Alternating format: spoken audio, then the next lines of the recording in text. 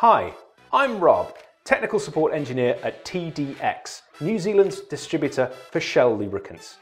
It's my job to make sure that customers get the best product for their equipment. So today, I'm going to be talking to you about API SP.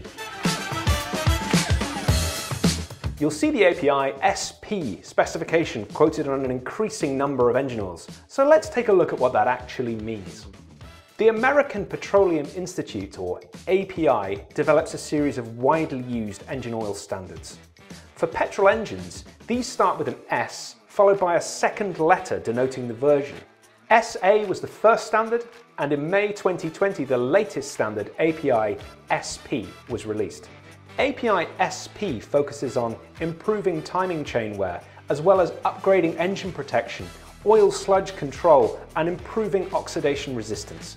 It also includes a special test for low-speed pre-ignition, or LSPI, which is when fuel explodes in the wrong part of the combustion cycle, something that can cause major damage to an engine.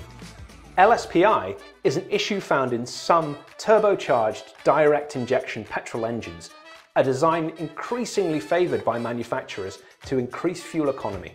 LSPI isn't a problem caused directly by oil, but it can be helped by tweaking additive chemistries in oil formulations. So, if your vehicle requires API SP oil, then that's exactly what you should use.